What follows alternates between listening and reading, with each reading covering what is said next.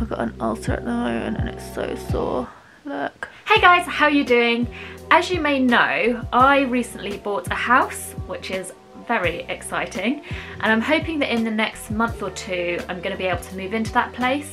So recently I've been buying a lot of home stuff, whether that's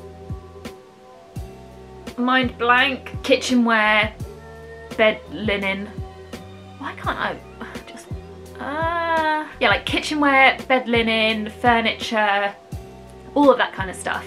So I decided to take a trip to Bicester Village to buy, well, I ended up mainly buying kitchenware, to be honest, but I just went there with my new house in mind. If you don't know, Bicester Village is a outlet shopping centre here in the UK, and they have a lot of really nice brands, but for a fraction of the price. Good. A fraction of the price. And a plane's going over right on cue. This is perfect start to the video, especially when I'm in a rush. As usual, I haven't left myself quite enough time to film this haul, but I'm going to whiz through it, and what I'm going to do is I'm just going to show you everything, and then when I come to edit I'm going to research the exact names of all of the stuff and the recommended retail price versus what I bought it for in Bicester Village. So let's get started, shall we? The first shop that I stopped at was Le Creuset. I'm sure you've heard of it. It's a really, really nice kitchenware company. And first thing I wanted to get sorted was my pots and pans. So, excuse me while I just unbox everything. Everything's all nicely boxed and packaged, and I'm just gonna rip it all out. Anyway, frying pans. I decided to get a 26-inch and a 22-inch frying pan. I thought that the 22-inch is quite a good, I've been saying inch, centimetre, 26 centimetre and 22 centimetre frying pans. I thought the 22 centimetre is quite a good size for like an omelette or little pancakes, that sort of thing, whereas the 26 is a bit bigger. Good. I was going to say for like stir fries and things like that, but I've just realised that I've got a massive wok coming up, so that's going to be better for stir fries. In fact, let me show you that now. So here is my 30 centimetre wok. I really like that it's got this handle on the other side. Just hit my elbow, ignore that. And also I bought some handle holders. Let me actually just go and get those, because you may not have understood what I meant by handle holders. Ah, silicone handle grips, that's what I meant, handle grips. They just work like that. They go over there and stops you from burning yourself, so that's always a good thing, isn't it? Also got, oh my gosh, I'm gonna have to put things away as I go along actually, because this is all a bit much now. Hang on. So next up, I've got my new saucepans, also from Le Creuset, with their lids that fit on them nicely. I've got one in a size, oh, what size is this actually? 20 centimetres, so that's a nice big pasta kind of saucepan, and 16 centimetres, so this will be better for things like soup or, I mean, less pasta maybe. Wow, that really does sum up the extent of my cooking, to be honest. I also like that these have got that helpful handle on the other side.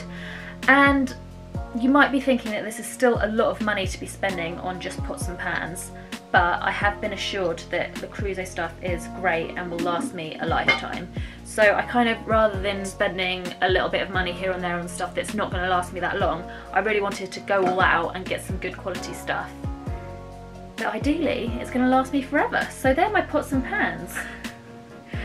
You really know you've reached a certain age when you're getting excited about your pots and pans, but there you go. Handle grip. Lovely. Just realised that I forgot to show you that I also got a lid for my wok, or stir fry pan. I think they call it a stir fry pan. I can't be bothered to go searching for that now, but it basically looks like a bigger version of this, and it fits on top of the stir fry pan. Right, so still on Le Creuset, still on kitchenware. Obviously, that is what they sell. Oh, this is quite exciting. This is my new double oven glove. It's maybe a little bit too bright on this camera to show you, but you can probably see it's got a nice pink trim around the edge, and then it's a good thick material here, so no burn's gonna get through that, my friend, which is great news. I've got a few more pink things to come in a bit as well. I'm very excited. Ah, I've got my own kitchen. Whew. Oh, okay, I'll do these next. So I've got a couple of these nice stoneware oven dishes. These are in the colour Pearl. Oh, I thought they were meringue. They're in the colour Pearl. There's this one, which is a 26cm dish. And then I got a bigger one, which is a 32cm dish. So this would be nice for a shepherd's pie, a lasagna, a pasta bake, all of those sorts of things. And that's quite a good size for if I've got people coming round and it's not just me and Anton, but then this is a nicer size for just the two of us. Along the same lines of things that go in the oven, I've got a baking tray and a roasting tray. I'm not very good at my kitchenware names, apparently. I will unwrap those for you just to give you the full experience. Got nice little orange grips on the side, like rubbery grips, which I thought was a nice touch. Oh, do you know what I've just remembered? I didn't mention the fact that all of my pots and pans work on an induction hob as well, because that was something that I wanted to look for, because my hob in the kitchen, well, I'm having my whole kitchen redone actually, but I'm thinking that I'm probably going to get an induction hob, so that was something that I was looking out for with my pots and pans. That's not relevant to this, but anyway, it just popped into my head. And this is a roaster, so it's the same sort of thing with the little orange rubbery grips, but it's just obviously a little bit deeper. So yeah, that's my stuff that goes in the oven. Just so you know, I think this is the most I've ever spent on one shopping trip in my life before. This is not a usual occurrence for me. This is literally me just trying to buy things that are going to last me a lifetime, and I only want to ever have to buy once.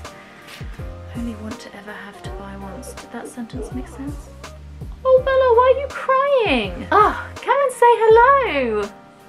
It's here, look. Here's the camera. This way. Almost. Oh, I've just repackaged everything and I've ended up with a leftover bag, which means something's not living in its bag. Oh yeah, here's the lid that I was saying about for the stir fry pan. Not gonna bother getting that out for you. You get the gist. And then we got onto the very exciting stuff, which is my pink thing. Oh, I'll start with the most exciting one. Honestly, it's actually hilarious that I'm buying this sort of stuff, as I am no chef whatsoever. But I'm hoping that this is going to encourage me to be better with my cooking. So this is, one, very heavy, and two, my new pink casserole dish. Is it a casserole dish? It is a cast iron dish. I'm not really sure what we'd call this, but I absolutely love it. It's a nice creamy colour inside, pink on the outside. Ugh, I'm obsessed. It is super heavy. I decided to go for the oval shape rather than the round shape. They have the same sort of thing but a circular one, but I just quite liked this oval one. So sticking to my pink theme, I've then got such a cute little teapot. I mean, I'm British after all. I've got to have a teapot in my house, and I just thought that was so cute, and it also matches my cast iron pot thing. What do we call it? A pot? I don't know. And to go with that, my jug! So cute! I actually thought these were a really reasonable price as well. I'm not sure realistically how often I will end up using my teapot, because if I'm just making a cup of tea for myself, I'm just gonna put the tea bag in my mug. But I think it's nice for when you have friends around to be able to have a nice pot of tea. Those planes are honestly gonna drive me insane. Has it just got brighter in here? Anyway, next up I went to the White Company. Oh my goodness, I just love the White Company stuff so much. If I could fill my entire house with stuff from the White Company, I would. But for now, I'm mainly filling it with towels. So, oh, I just love how they feel so much. I got 4 bath sheets. I got 2 in this, it's actually sort of a minky colour, like a grey mink, and 2 in this very pale pink that looks very, very pale on my camera apparently. And they've all got this really nice waffly trim around the edge. Hopefully you can see that. And then I also got 2 hand towels in that same light pink with the same waffly edge. I opted for bath sheets rather than bath towels because personally I just like having a really massive towel when I get out of the shower. I also got 2 hand towels in this slightly different style. They're just plain white and they've got a little, I don't really know what we'd call that edge, but it's just a little little feature edge. And I also got 2 guest towels in the same style as the white hand towels. These I went for just a bath towel size rather than bath sheets because my guests don't need to be as well covered as me. I'm just chatting so much rubbish in this haul. It's because I really am not very good at talking about homeware stuff because I've never had to do it before. And then in that same style I also got 6 little white face cloths. And yeah, that concludes my towel purchases. Let me just put all of those away nicely because I'm making a right mess. Oh, I forgot about these actually. Also from the White Company I got 2 little, oh, what was that? 2 little toothbrush holders. Well, they're just little plain ceramic pots really, but I'm going to use them as toothbrush holders. I've got 2 because I've got 2 bathrooms in my new house. Well, I've got 1 main bathroom and then an ensuite shower room. So I figured one can be sort of for guests and one's in my ensuite.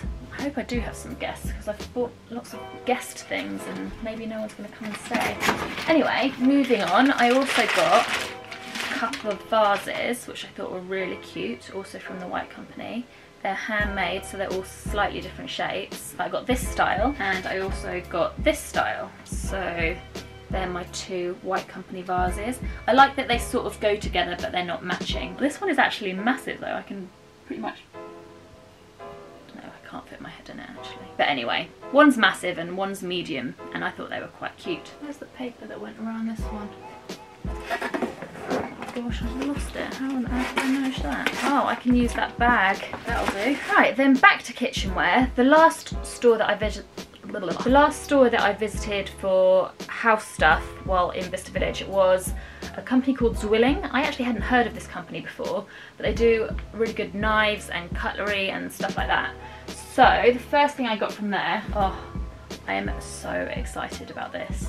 It is so sad really, isn't it, that you get to an age where you're excited about knives. I got this knife block set, so this is the block that it comes with, and honestly, it's just such nice quality. And the knife set that goes with it, let me go through these for you. Oh, first of all, some kitchen scissors, and honestly, it sounds ridiculous, but they just feel so nice to use, like, they just glide. I mean, I could do that for hours.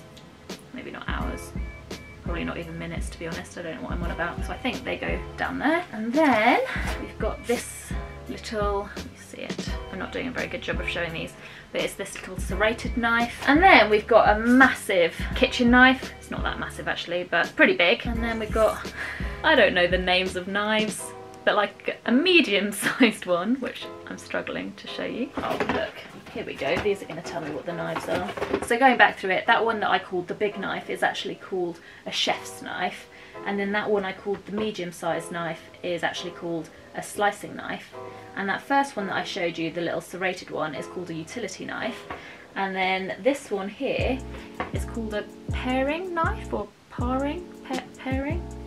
Paring. Really wish I knew how to pronounce that because I probably sound like a right numpty. And finally we've got, oh, got a bit of a nib on it. Bread knife. Nice serrated edge there. I'm going to pop that in there. Finally, the last thing in this set is this. And this just keeps your knives nice and sharp. Although I was corrected in the shop. I was like, is that a sharpener?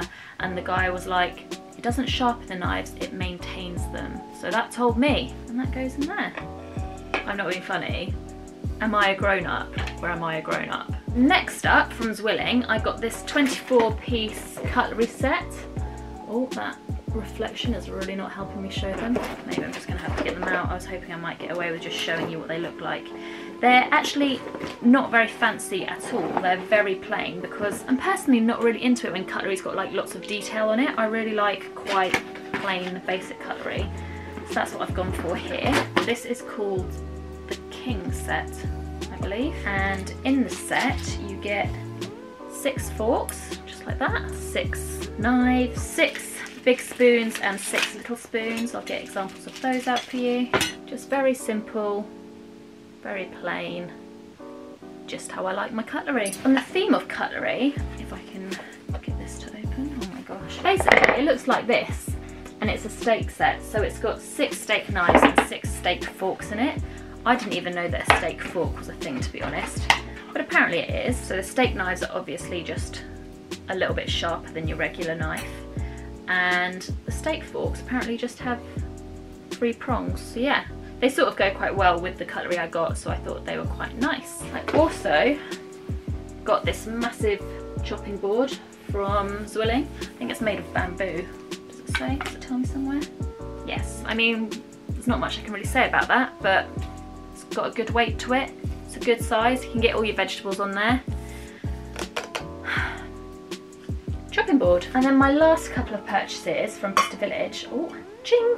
I got these 2 coffee glasses, I guess you'd call them. They're like mugs, but glass. I don't know if you can see, but they've got like this inner layer where your coffee or whatever you decide to put in there actually sits, and then there's like a little gap between the bit that you hold.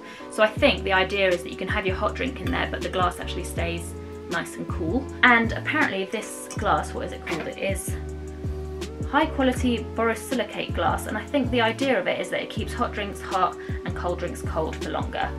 And then to match those 2 coffee mugs, I got these little baby espresso mugs, which are basically the same but just a lot smaller, and I thought they were super cute. And that concludes my homeware haul from Bicester Village. Oh, I forgot to mention that I actually also bought 2 bath towels from the White Company, but they didn't have them in stock at the moment, so I've ordered them and they're going to send them directly to me. If I can find a photo of those on the internet, I'll try and insert that now so you can see what ones I got. They're just very plain and simple, but they had a really nice feel to them, nice good quality stuff.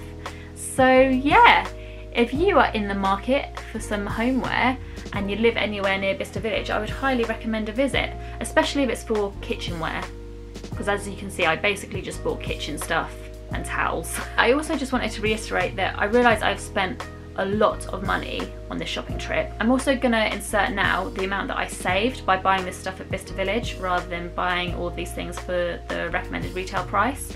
So I'll calculate that at some point and I'll put it on the screen. Future Katie is really hating me right now for saying that, because now I've got to actually go to the effort of adding it all up. But yeah, I did spend a lot of money, but you only move into your first home once, and I really wanted to get good quality stuff rather than just spending a little bit here and there and getting stuff that isn't actually going to last me that long. So I hope you enjoyed this video. I realise it is very different to any of my normal content, but there's probably going to be a little bit more house content coming up, to be honest, because that is sort of taking over my life a little bit at the moment, especially as I can't really train properly yet because of my ankle. Although saying that, I do think it's going to be quite soon that I can get back to training because my ankle is feeling great. So that was a little side note, but I hope you enjoyed this video, guys. If you did, let me know in the comments, give it a like, and if you haven't already, please subscribe, and I'll see you next time, guys. Bye!